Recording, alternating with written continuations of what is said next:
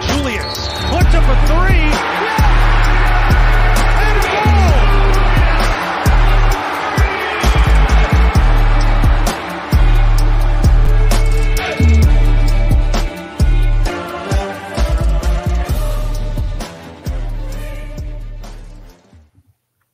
It's Bearcat Blitz time on the Believe Network.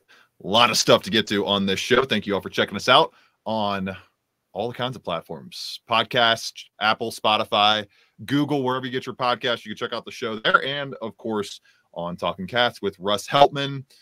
Full shows available there. Full interviews. Scott Satterfield interviews from his press conferences during this spring practice time. Just posted a shorter interview with Evan Pryor from the Bengals practice facility just during this week in the final kind of back half of spring practice as the Bearcats start winding things down and get ready for the spring game next week. We'll highlight the spring game and probably take a deeper dive into that on the late episode. I got to find a better way to phrase these later in the week shows, but the second show of the week next week, we will dive into the spring game in full force, but it's portal season right now as I get ready to welcome in my co-host, Neil Meyer. I'm, of course, your host, Russ Heltman. We are both with BearcatsTalk.com. You can check Neil out on FrontOfficeNews.com as well. A lot of news coming through those two sites in recent days as Cincinnati likely says goodbye. Once you enter the portal, it's not a guaranteed fact you're going to leave, but they're saying goodbye to Viktor Lakhin in all technical terms, and definitely saying goodbye to Jamille Reynolds, who committed to South Florida very quickly once he entered the portal. We'll touch on that today, plus get to the latest portal contacts as UC is going to definitely start expanding from just a guard interest pool to a guard and big man interest pool as well, with only Aziz Bandaogo and Sage Tolentino as scholarship bigs on the roster right now. And we will also look at the new CFB model, the new college football model reported by the Athletic Stuart Mandel and Bruce Feldman, or excuse me, the Athletic Stuart Mandel and Andrew Marchand. And we'll see just what that entails and what Neil and I think about it, as something's got to change in the college sports landscape to make it sustainable and just get rid of some of these NIL tampering issues. I mean, Jamille Reynolds, a perfect example right there.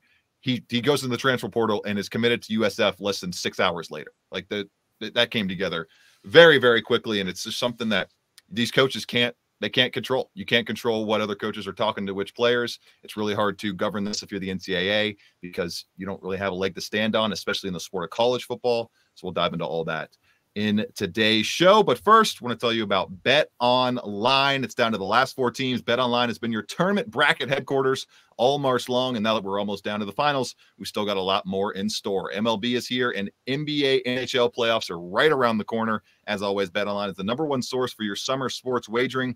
Head to Bet Online today to stay updated on all the action. And remember to use promo code BELIEVE. It's BLEAV for your 50% welcome bonus on your first deposit. Bet Online, the game starts here.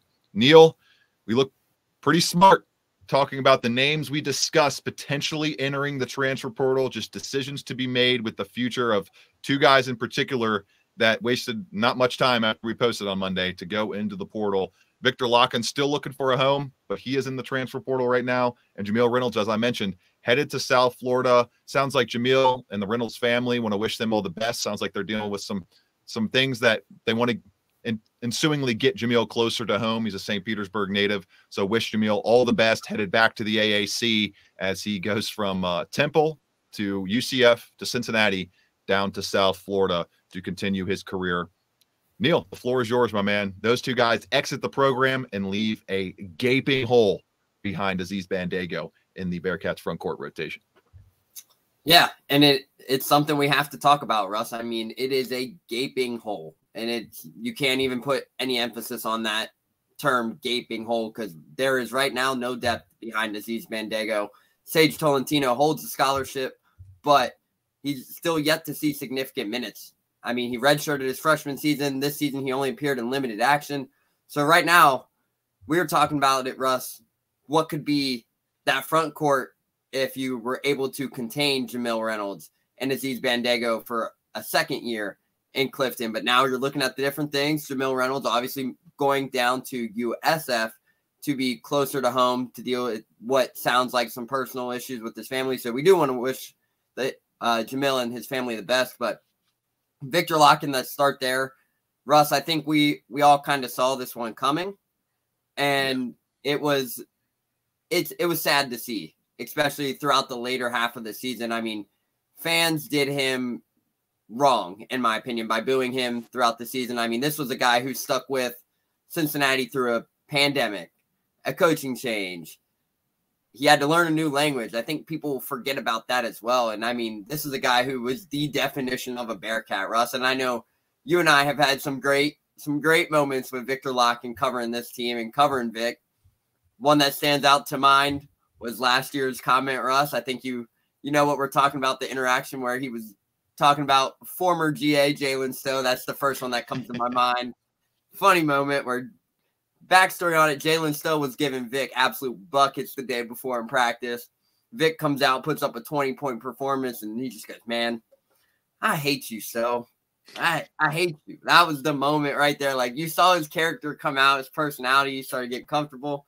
But, man, Vic was awesome. He was always engaging the people. But it's sad to see him go. And, I mean, right now I can tell you, Russ, that he will be playing in the States next season. I know there was a lot of people saying he was probably going overseas. I can tell you right now, confirmed, that he will take advantage of his 2 years of eligibility left and will probably be in the States playing at probably another Power 5 conference. I mean, look at the numbers he's put up.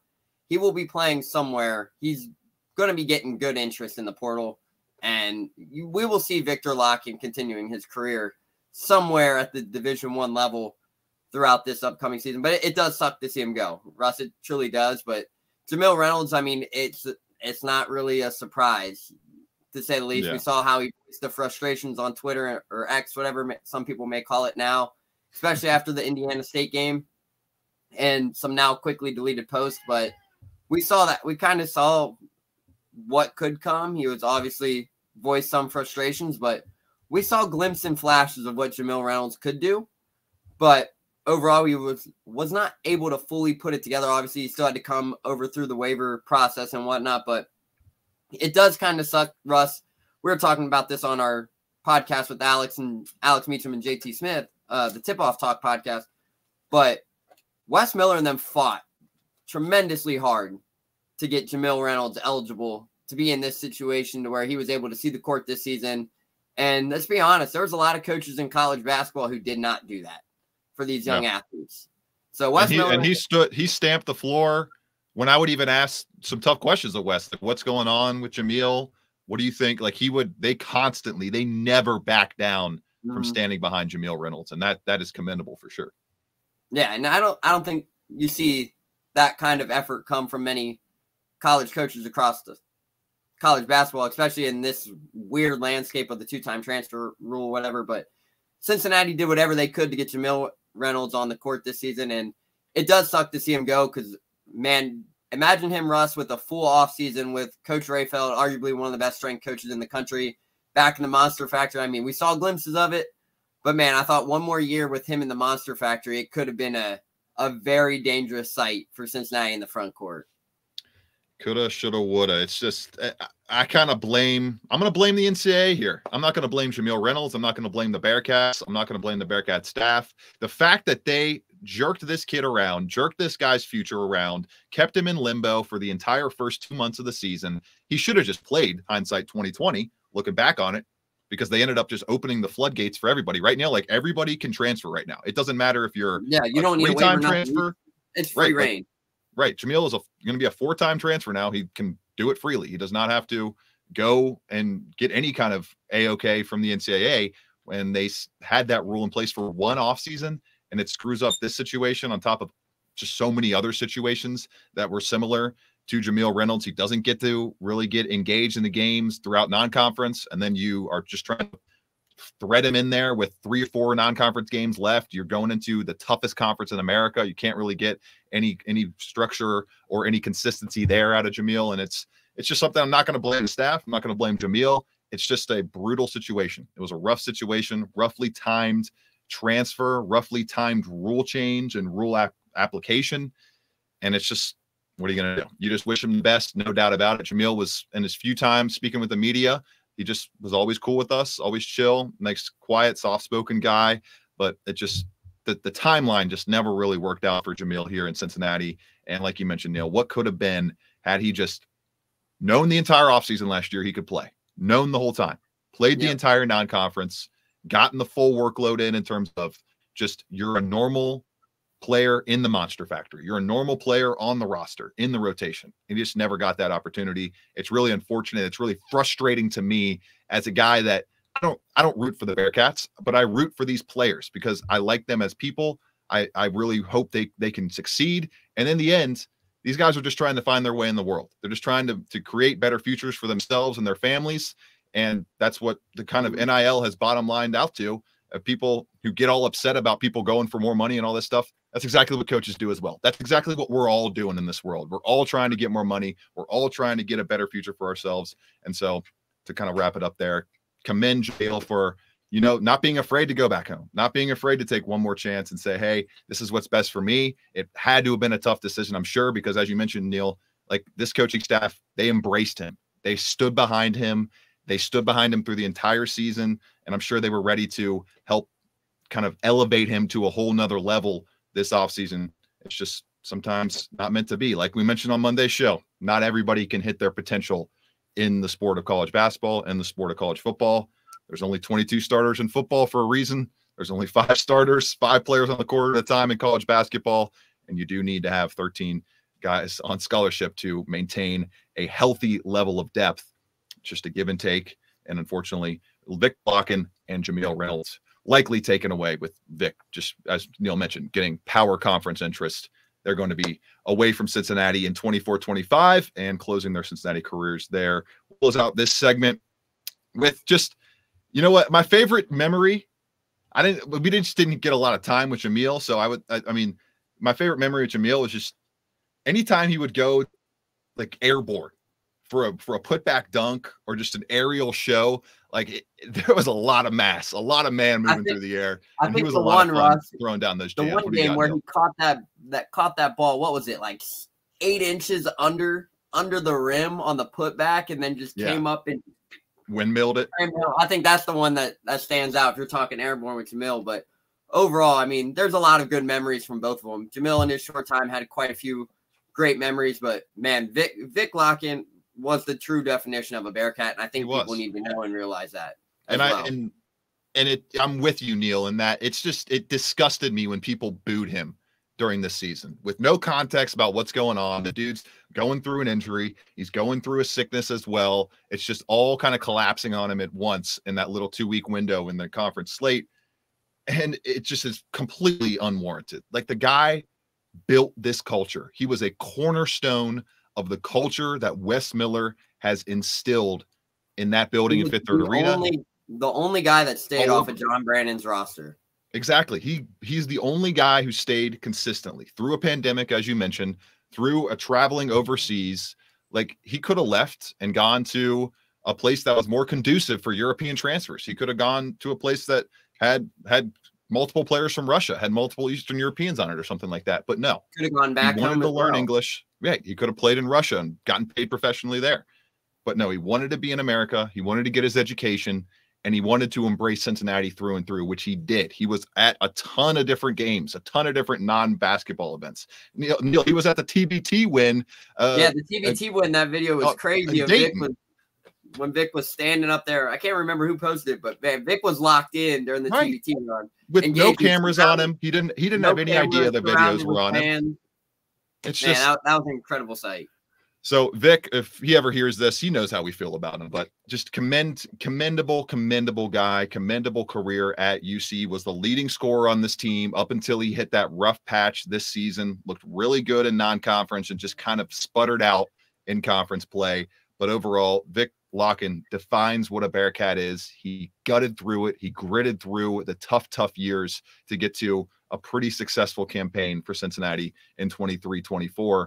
And a guy that, like, just the culture building is what Viktor Lakhin stood for. And my favorite memory of Vic was the Maui hat. When he came in to the press conference off of Maui, That was my favorite by far. And he just advertising to the finest too, because if people rewatch that video, he came in, he put the hat on, he put the sunglasses on, and then he put the Maui sunglasses thing right there too. Yeah. Oh, it was perfect advertisement.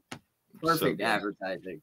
Perfect. But we're talking good memories with Vic, Russ. We cannot forget the ski yee from this year. That was the ski yee in the non-conference. He was like, that was crazy. Every time I hear that song, I will think of Viktor Lakhin for the rest of my life. Every time. Oh man, love it. We could go down memory lane for hours here on Bearcat Blitz, but we got to cut this segment right here and get to the transfer portal latest. Pinging the portal and seeing what UC contacts are surfacing as of this recording on Thursday, April 4th, right here on Bearcat Blitz, presented by Bet Online.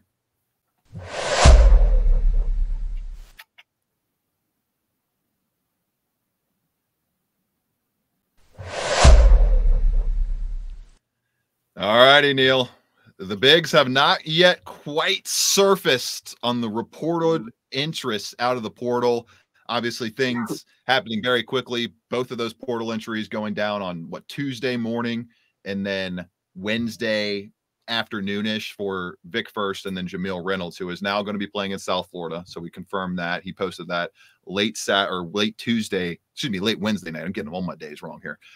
But we got some portal contacts to get to here. The latest in the portal, we can kind of touch on these here out of the past couple of days. Tony Perkins contacted by UC, Neil, but he did not have them in his top 6 that On3 reported either yesterday on Wednesday or early Thursday morning. So he's kind of off the board, which is unfortunate because Perkins, I mean, it would have been an absolute home run option at 6'4" to replace John Newman as your kind of defensive stalwart guard wing there in the starting lineup. A guy I'm really interested in, Neil, MEAC Player of the Year, Jamari Thomas, reached out to by Cincinnati, averaged 16.9 points, 3.8 rebounds, and 3.8 assists. 1 year of eligibility left for Thomas. He could be a very interesting option. Xavier Giselle, I'm very interested in him as well. Fresno State guard, big guy, 6'4", can guard similar type of profiles that John Newman was able to pick up last year.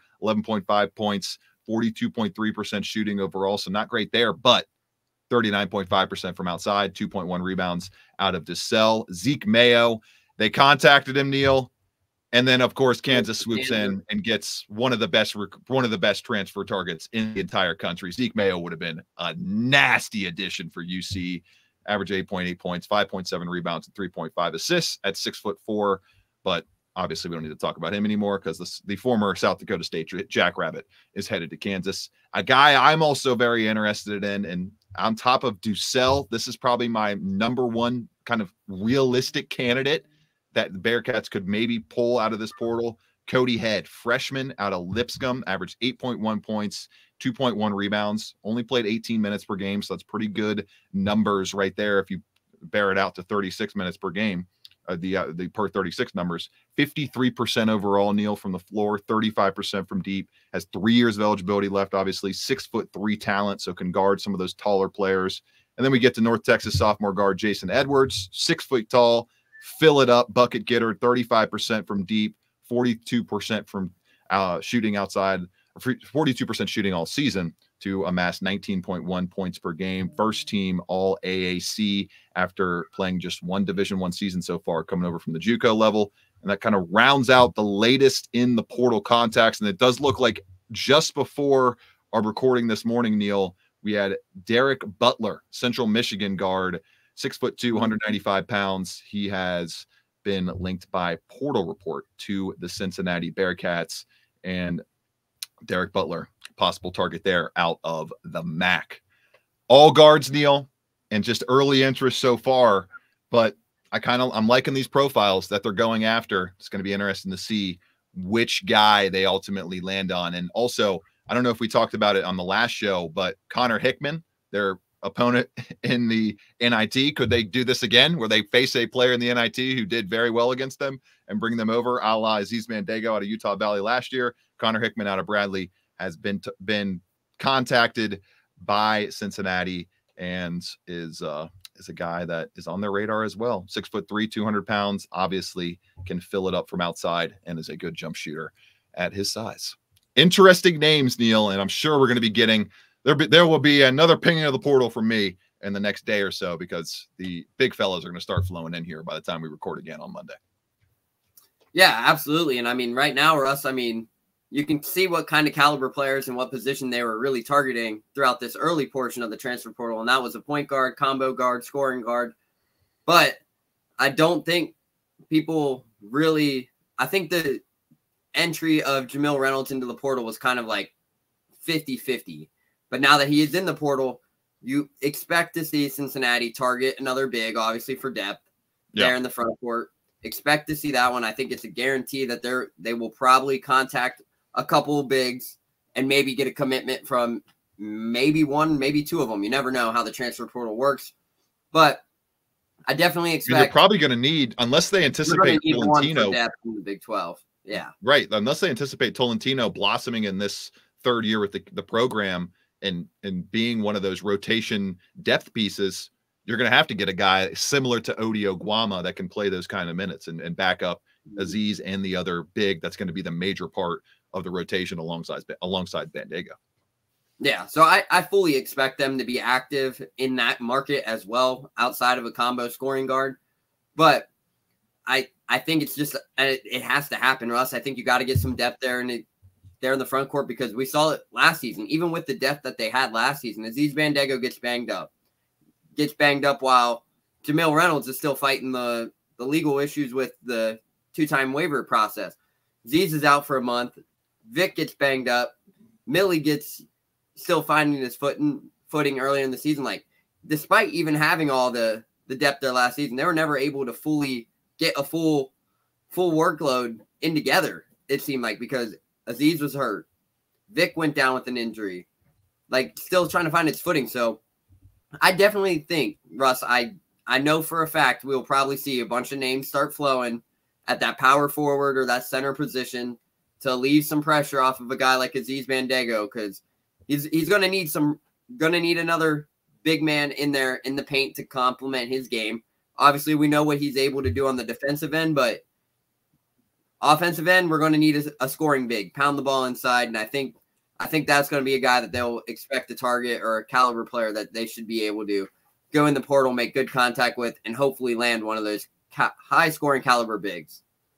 Yeah, we shall see. And another note with the entry of Jamille Reynolds, Neil, I think it might end up kind of – I would be a little surprised, say it this way. I would be a little surprised now if Tyler McKinley doesn't become a rotational part of this team.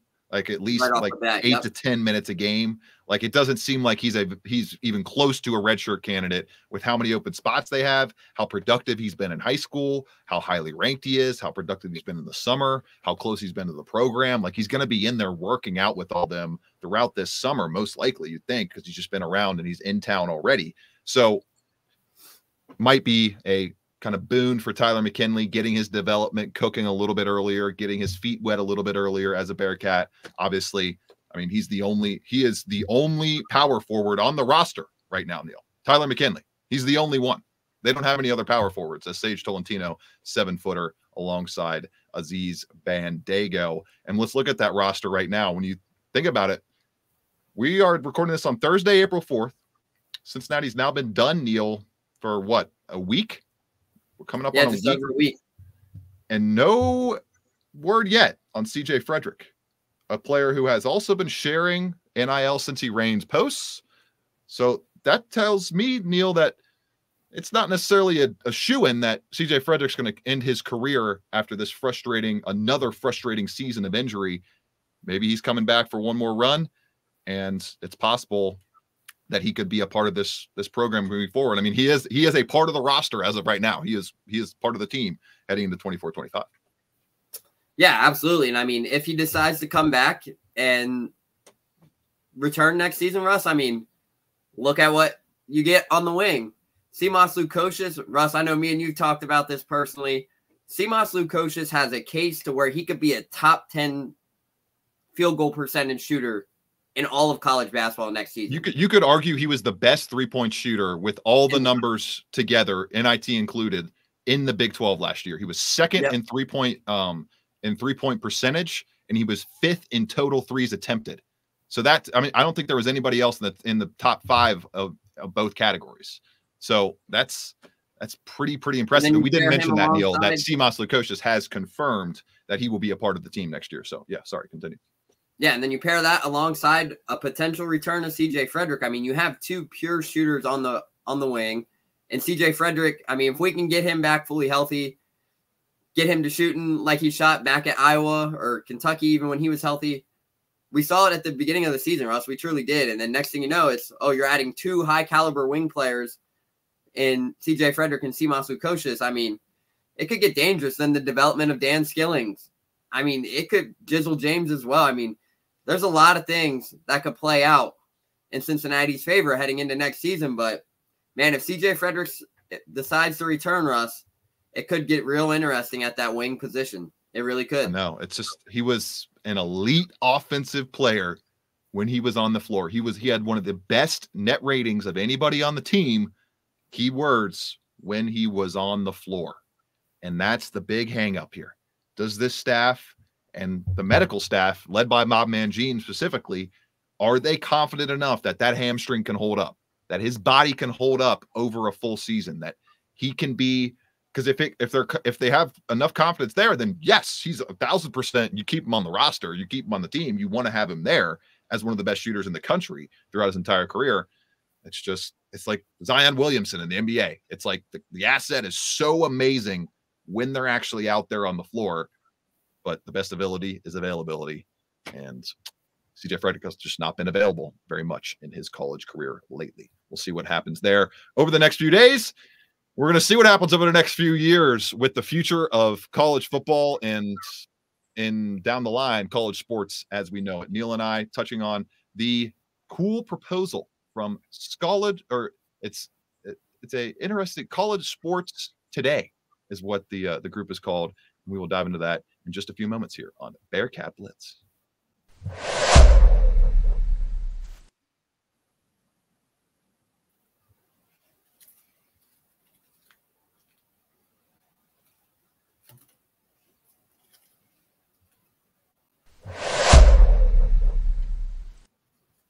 Bearcat Blitz closing out here with a quick segment to close the show. Just batting around I said College Sports Today. It's College Sports Tomorrow, which is this new group headed up by number 2 NFL executive Brian Rolap and Philadelphia 76ers owner David Blitzer. They're not necessarily leading the charge, but they're part of the 20 names in this group that are trying to reshape what college football looks like, take it out of the traditional conference system, Neil, and take all our conference schools, including AAC, new AAC entry, SMU, and Notre Dame.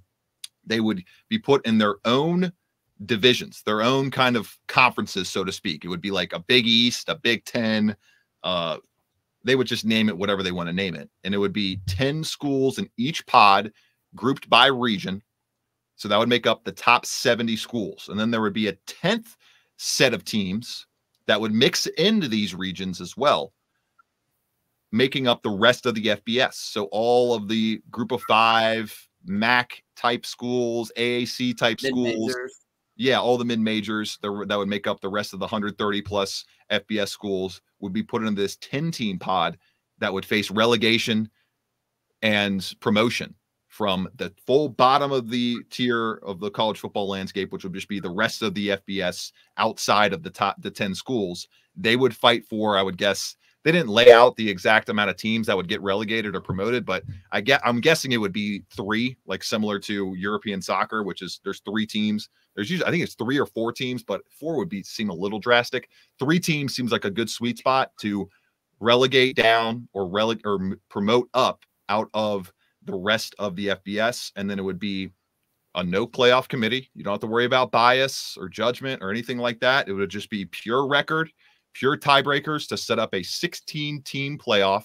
The top 8 teams from the 80 total, each team that wins the 10-team pod would get the first seed in that team, in that overall region, and they would go down to the second place team to get the wild cards team. So, for example, like in the Big East, for example, the Bearcats would be slotted there.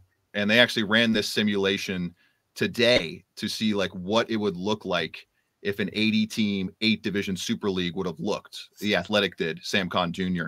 of The Athletic ran it today. So Cincinnati would have been in the Big East. They would have finished last in the Big East last year, obviously 3-9 overall. Louisville would have been the #1 seed in the Big East, and they would have gotten the top seed. And then it just goes by tiebreaker with overall record for the rest of the wild cards, Neil. So it's not guaranteed that you're going to get 2 entries for each potting of teams. The wild cards are just broken down by best record and tiebreakers throughout the rest of the divisions. So I love this. It would create a 16-team playoff. You'd have a first round, quarterfinals, semifinals, and then a overall national championship. And they kind of projected through it and had Michigan over Texas in the national championship if it played out with this kind of model last year. They got to do something, Neil. This is a great option. I'm not doing an awesome job of breaking this down because it's like all written and it's easier to look at and read and kind of visually see it than it is to explain it over an auditory medium here. But it would have collective bargaining for NIL. They would be able to negotiate with a union that the players would be made up of. This would be college football completely separate from the rest of the NCAA, the rest of the college sports landscape, and then everything else. College basketball stays the same. All the other college sports stay the same under a normal conference structure.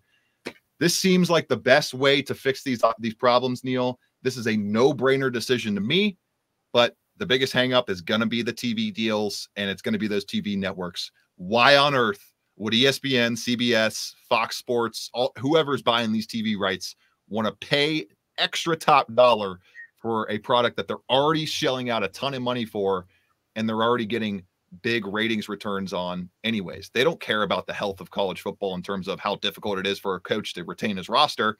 They just want eyes on the sport, and there's never been more eyes on the sport than there have been right now in terms of the last 10 years. College football is the #2 sport in America behind the NFL.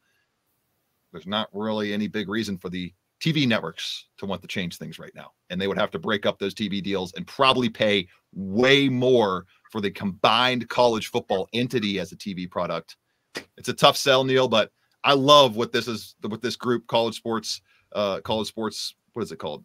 I keep forgetting this name. College Sports Tomorrow is laying out 20-person group that people are claiming is trying to buy college football, but it needs to be bought and it needs to be reshaped and it needs a new structure. Yeah, personally, Russ, I love this idea as well. I think it definitely can provide a better format for the college football playoffs, but B, a more interesting thing, a twist of things in the college football playoff landscape. But as you mentioned, I think if it was something that could potentially be feasible to do, I think the only outlier of this, as you mentioned, would be the TV deals. Obviously, a lot of people know the TV deals just currently got restructured not too long ago. But I think the only thing that would hold this opportunity back would be the TV deals. But overall, Russ, I'm all in for this. I'm all in for this. I'm all in for it. I haven't talked to anybody yet. I don't know anybody who would be shooting it down, especially Bearcats fans, knowing that they would be in the big kids club. You're never getting and I should also mention the 70 teams that are all power conference schools plus Notre Dame and SMU never get relegated. You're always in the top tier, always fighting for a chance to win a national championship. The money is going to keep this from happening anytime soon, I'm sure. But the fact that this, like the Athletics reporting on this, these big heavy hitters are involved with this, people know there's an issue. We got to get it solved, and we'll see how quickly the sport can solve it, if they ever do solve it here in the 2020s and 2030s and beyond. For Neil Meyer, I'm Russ Heltman. This has been Bearcat Blitz on the Believe Network. This is the second. 15 seconds left. Shot clock off. 4-point game. DeJulius puts up a three.